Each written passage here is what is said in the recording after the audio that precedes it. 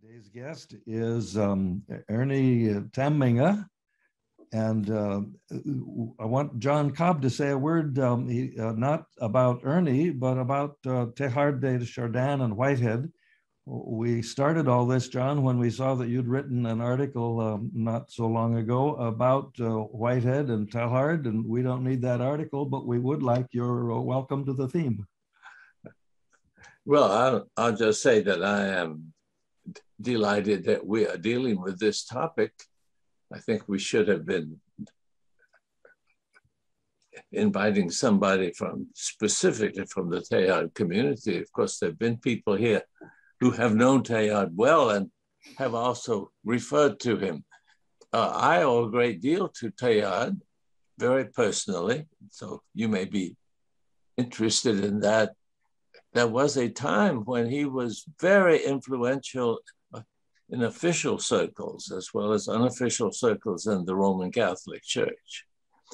And after a conference, one of their major conferences at which there'd been a lot of Teilhard, I got for about 10 years, half of my graduate students were Catholics. Because if you get interested in Teilhard as a philosopher and really press, you're likely to be interested in Whitehead also. Well, that has all changed. The door slammed shut, but I'm very grateful for the real intellectual connections that made that happen. Thank you. Ernie, you'll have to correct me if I don't pronounce your name right. Ernie Tamminga, is that correct? You're saying it right, Ronald, and we say it wrong. We say Tamminga. That's how most people Tamminga. pronounce it. The way you pronounce it is really correct. It's a Dutch name, and the emphasis on the first syllable, as you're doing, is the right way to say it.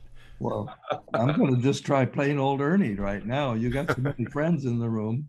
You've been reflecting on Teilhard's vision for over 50 years. You earned your PhD at the University of California, Santa Barbara. And for 5 years, you were a member of Ramon Panikar's graduate seminar in cross-cultural religious anthropology. You actually were working with one of our groups that was following that work, and we appreciate your participation. Your dissertation was an analysis and a critique of Teilhard's notion of a privileged axis of evolution. You're a trained spiritual director. For 20 years, you were a member of the board and the teaching faculty of Still Point, the Center for Christian Spirituality. And a long time ago, you were a board member of the Phenomenon of Man Project, a nonprofit that offered retreats and presentations centered on the vision of Teilhard de Chardin. You describe yourself as a planet empath. I think you're welcome here then. You and your wife have between you 12 grandchildren, and that intensifies your sense of urgency about what you're doing to our beloved planet.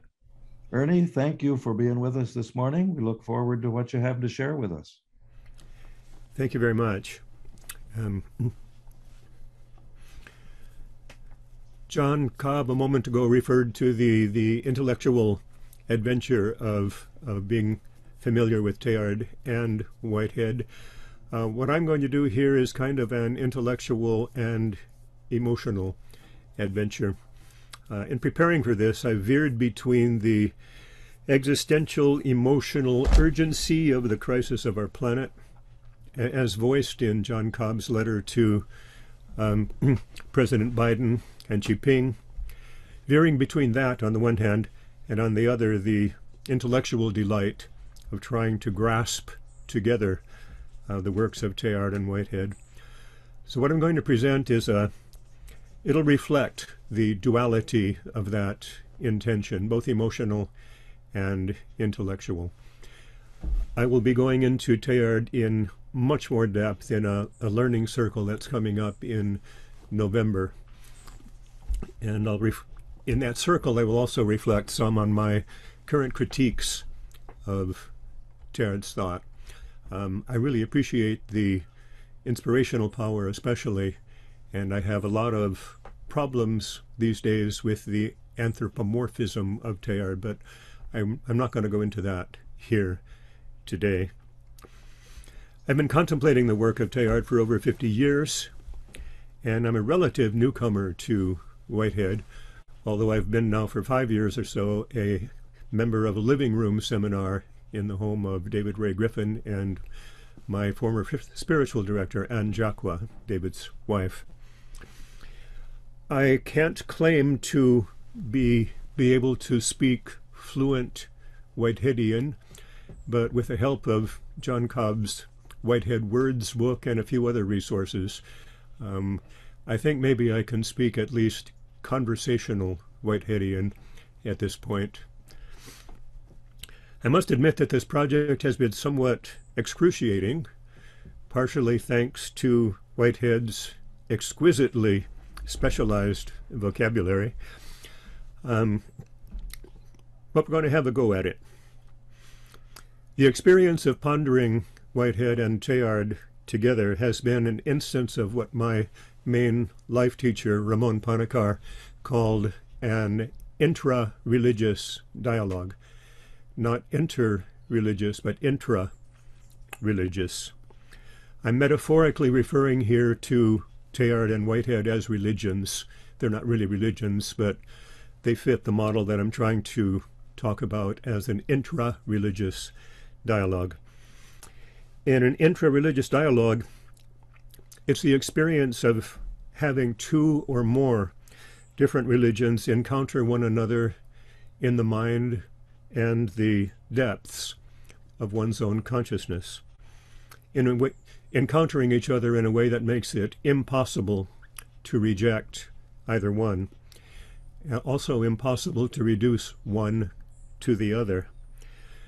My graduate study at UC Santa Barbara with Panicar was in cross-cultural religious studies, and a fairly typical approach to cross-cultural religious studies, especially in secular universities, is to take two or more religions and hold them both at arm's length and say things about them. Ramon Panicar's approach to cross-cultural religious studies was to look at issues in the real world through the eyes of two or more religions. There may be discoverable resonances between Teilhard and Whitehead, but they're not the same, and they don't even often ask the same questions. So rather than using Teilhard as a lens for interpreting Whitehead, or the other way around, I'm going to go confessional, as John Cobb said in his little essay on Whitehead and Teilhard. I'll try to look through their eyes at some of the issues in the real world, and especially my own personal deepest issues. For my format here, I'm going to honor the approach that was often used by Panicar in his presentations, a mixture of intellectual reflections, personal confession, and poetry. The teleology of my presentation will lead to, I'm going to see if I can share my screen here. If this takes a moment, please forgive.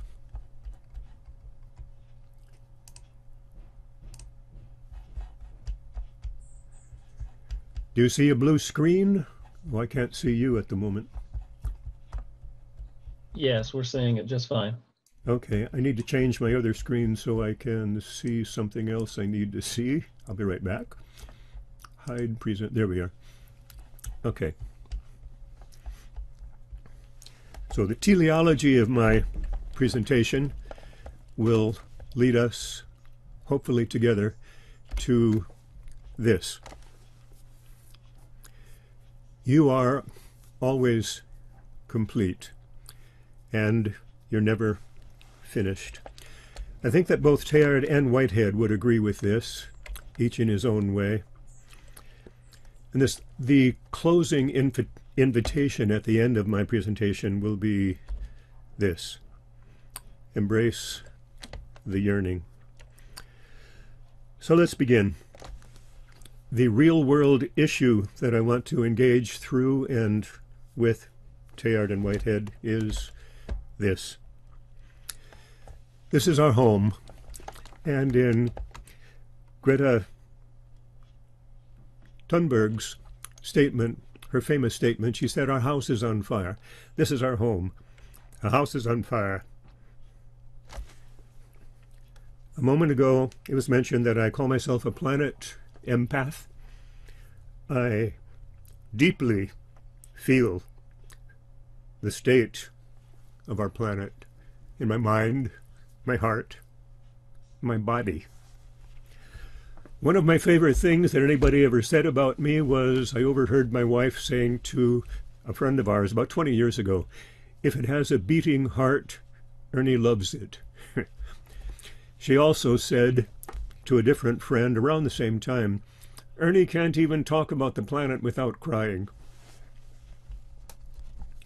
I treasure both of those statements because they're both true. It doesn't take too much paying attention today to be convinced of this. I think that both Teilhardians and Whiteheadians today would likely agree with this statement, even if from different perspectives. End game doesn't have to mean the end. It might be, and it might not be. We are in a liminal period between no and yes. The planet's not going to end, but whether we get to be part of her continuing evolution is an open question. Some folks think the planet would be better off if we all disappeared. Perhaps so. But if humanity were to go extinct, I think it would be a damn shame. And Earth would have to give birth to a new self-aware species. I'm absolutely convinced of this. Earth wants to be self-aware. I don't just mean self-aware as in Gaia, a self-regulating system. I do mean that, but I mean more. I mean self-aware in at least the same way that humans are self-aware. There's a particular uniqueness to the way that we are self-aware. To know, and to know that one knows, to use a phrase that's become maybe too familiar. Earth wants to be self-aware. I'm convinced that the yearning toward awakening that's felt by at least millions of people is a yearning that belongs to Earth herself. Our own urgent passion for awakening is the passion of Earth herself. Teilhard says that the process of evolution, or rather the process of evolution of consciousness he's referring to, the process of evolution is the process of Earth awakening. We humans are, says Teilhard, evolution become conscious of itself. Whiteheadians might or might not agree with that, although if they do, they'd probably say it in different words.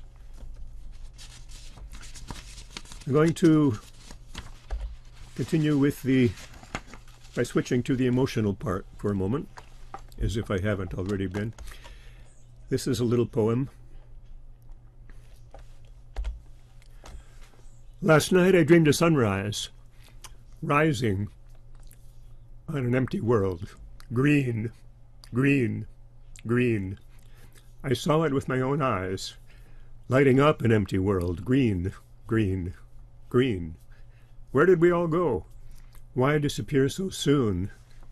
I'll never really know. Good night, sun. Good night, moon. The skies belong to you now, up above a resting world. Green, green, green. Nothing's false or true now. A stirring world still dreams of us. Green, green, green. Tonight I dreamed a longing for what we might have been, a passionate belonging of blessings intertwining. Green, green, green. Farewell, my love, beloved, a kiss goodbye, and then, will you dream of us, reborning, if there ever comes a morning when we can try again? Green, green, green.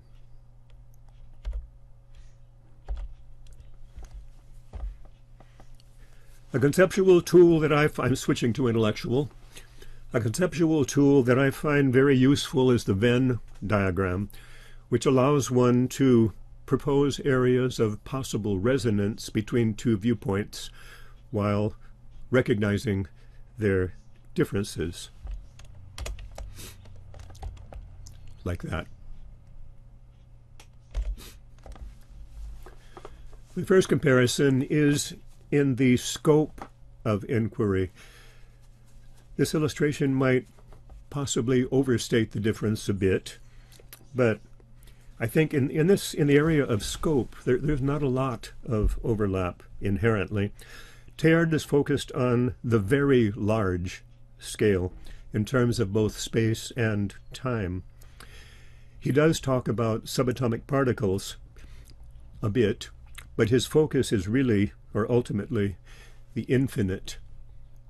Whitehead, on the other hand, presents an analysis of process and reality that is exquisitely atomistic, even though the units being pondered can be anything from subatomic quantum fields on up to any definition of actual occasions. In light of that difference, let's have a joke, a geek joke. So Alfred North Whitehead and Teilhard de Chardin walk into a bar. The bartender approaches and says, "What's up?"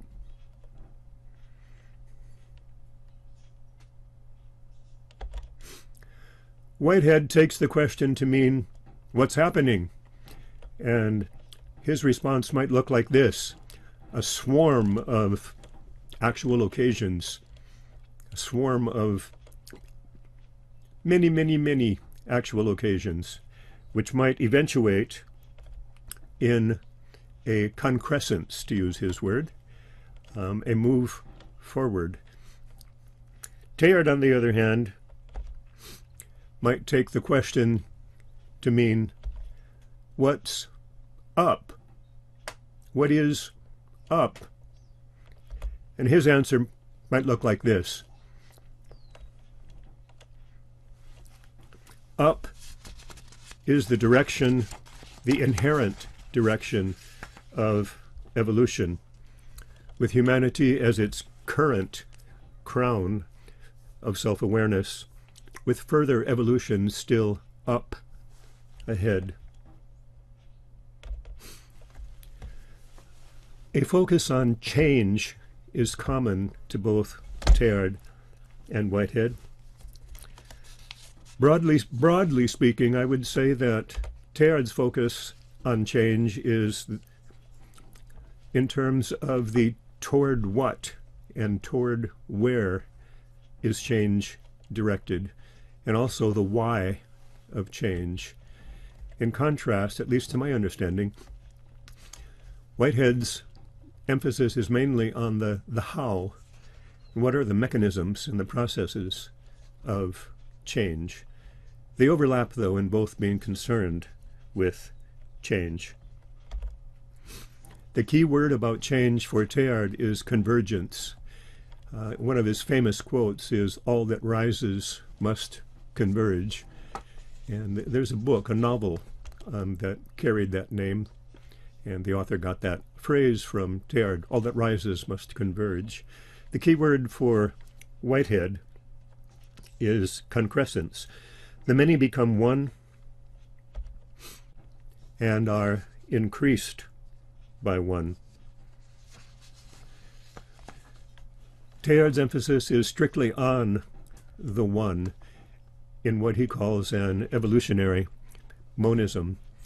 For Whitehead, reality is one in the sense that everything affects everything else, but the focus is on the how, at least as I read it, on the how everything affects everything else, a really microscopic look at how everything affects everything else. When I enter into an intra-religious dialogue between Teilhard and Whitehead, I find them both to be self-evidently true. And that's a reflection of how my own mind works. Everything reminds me of everything else. My mind has always worked that way.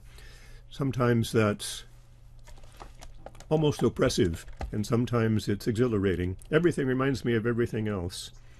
I recently wrote myself a little note that says, "Your thoughts rise up like a murmuration of starlings. Let them fly. Do not be daunted by the overwhelming multiplicity, but also behold the shape as it undulates and flows within itself." Speaking very broadly again, I would venture that Whitehead's focus is on the individual birds, although concrescence does happen. Focus on the individual birds and the way they interact, whereas Teilhard's focus would be on the entire flock and on the patterning and the shape of the emergence of the flock. So how do things change? For Teilhard, it's directed chance. And I read emergence as another area where Teilhard and Whitehead overlap, but the definition or the understanding of emergence is somewhat different. In Teilhard, the directionality is completely explicit. Evolution and change is directed chance, whereas Whitehead talks about the call forward toward greater enjoyment, but he does not, as Teilhard does, define what forward means or toward what. Teilhard explicitly does define that. That brings us to the topic of God, if we're going to talk about directed chance. Another area of both overlap and difference. For Teilhard, God is present below at the beginning, impelling the process of evolution forward.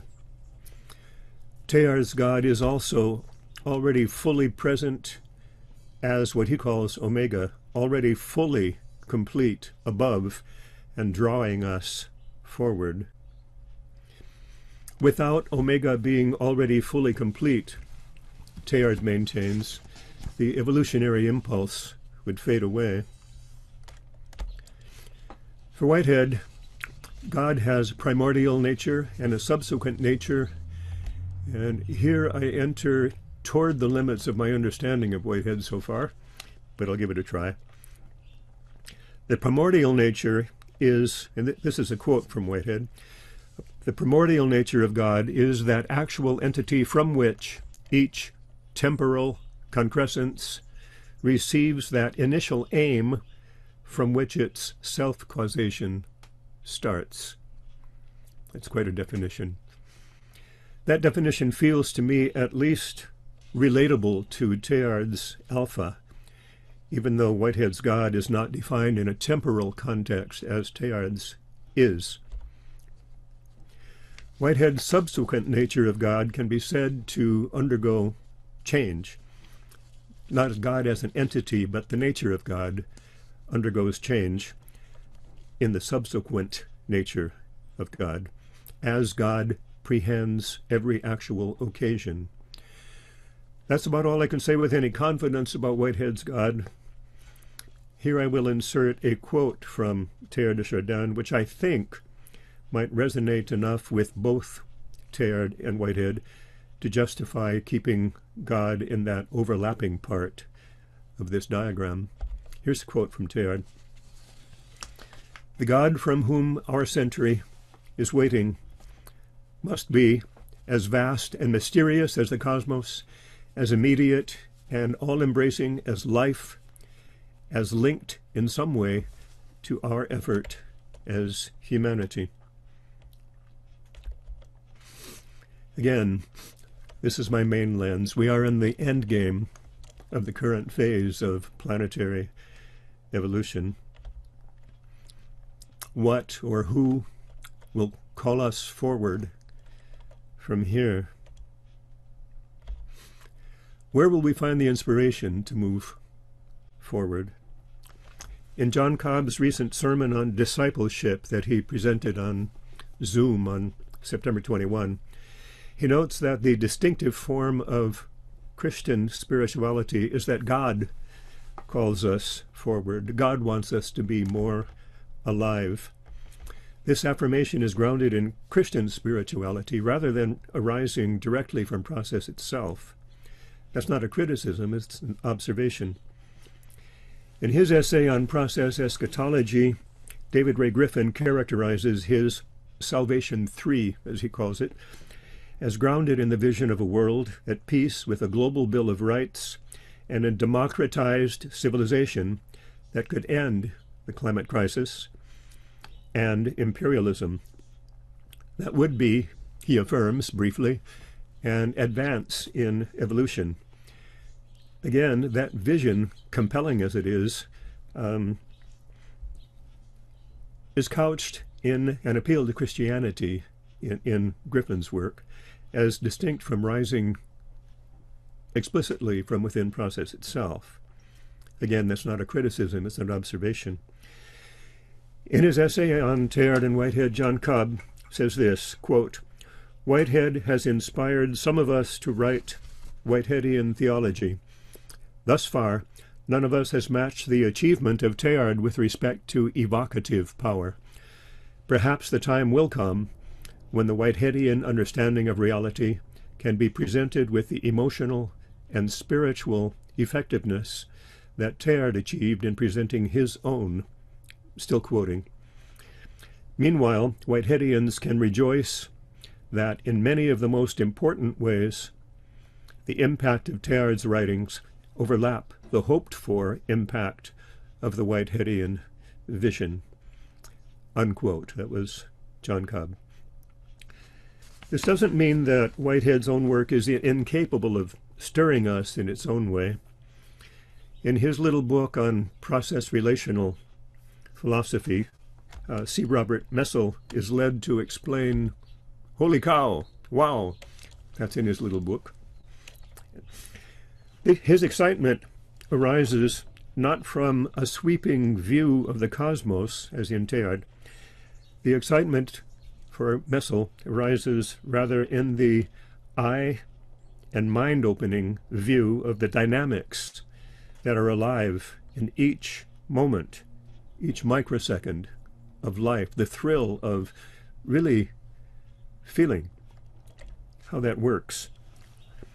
Once you catch the process virus, as I think both Messel and Cobb say, once you catch the process virus, you never see things the same way again.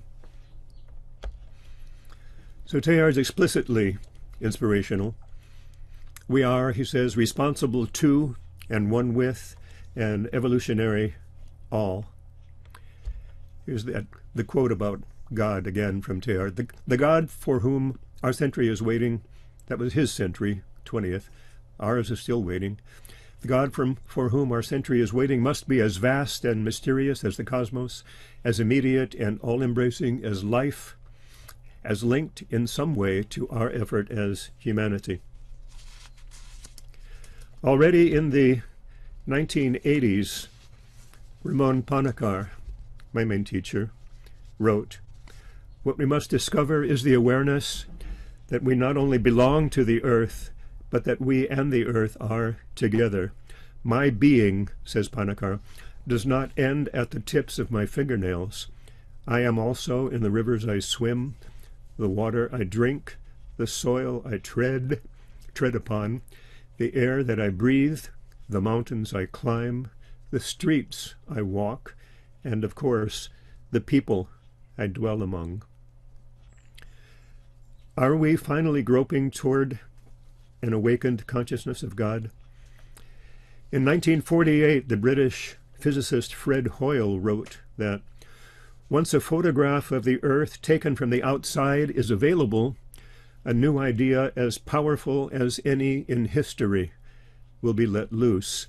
He said that in 1948. In 1968, on Christmas Eve, that photograph was taken. Earth presented herself to humanity in the mode of effective immediacy. Millions or billions of people experienced the concrescence of what should have been a transformational, actual occasion. Perhaps it was transformational. It was for many. Perhaps it was the beginning of a new phase of planetary evolution. But phases of evolution emerge at their own pace, and Earth has not yet fully become conscious of herself. In the 1960s, we sang, "This is the dawning of the age of Aquarius." Personally, I believe it was. I don't know astrology, but I believe that was the dawning of a new age, in the sense that a major change of planetary consciousness was getting underway. Our mistake at the time was to imagine that a change of age could happen overnight. The dawning is still underway, even as we may also be tipping toward too late. That's a chilling phrase that was used by Catherine Keller in a recent Cobb Institute activity. That phrase kind of haunts me, tipping toward too late. Thanks a lot, Catherine Keller. Vast numbers of us still feel the stirrings of an awakening planet. The possibility of an awakening planet is something I'll try to contemplate in depth in the Teilhard study circle that's coming up. Not right now. Both Teilhard and Whitehead died well before 1968, so neither of them saw this photograph. I suspect they would have both had said something wonderful about this moment, but we'll never know for sure. But in light of this moment, I do believe that Teilhard's cosmic vision and Whitehead's what I might call quantum sight are both vital to our understanding. And I believe that the stirrings of awakening, the yearnings for transformation into awareness, belongs to Earth herself. And our own yearnings are a prayer, and maybe even a sacrament of communion. Fall in love with the future, and the present will remember how to breathe. I'll offer another poem at this point, getting close to the end. This is a poem for the love of the future. It's an optimistic poem in that it's dedicated to my daughter, Kimberly, and to generations yet to come. Footprints in the sand. I hope we come into your mind maybe once or twice a day. I hope you hold the memory for a while, and maybe you'll recall little things we used to say, and I'm hoping that the memory makes you smile. I hope your heart is full of peace, because I know it's full of grace. So I tell you, don't let anyone pretend that your loving heart is not a blessed, sacred place, or that love like this can ever have an end. May our footprints in the sand help you find a place to stand. May you come to know the love that we have known. May all we've loved so much hold the memory of our touch, and may you hear us calling, welcome home. And finally, one more poem, When Tomorrow Comes Round Again. I believe you'll be singing the songs that you sang. I can't remember back when. I think you'll be dancing the steps that you taught me when tomorrow comes round again. I believe you'll be crying so hard that you're laughing, and you'll open your eyes, and then you'll see for the first time the world you've believed in when tomorrow comes round again. So take my hands and hold them for one sweet moment in time, and we'll be the pulse of all of creation when our hearts are beating in rhyme. I can't wait to see the smile on your face when there is no need to pretend that your heart wasn't breaking all that time you were waiting for tomorrow to come round again. So take my hands and hold them for one sweet moment in time, and we'll be the pulse of all of creation when our hearts are beating in rhyme.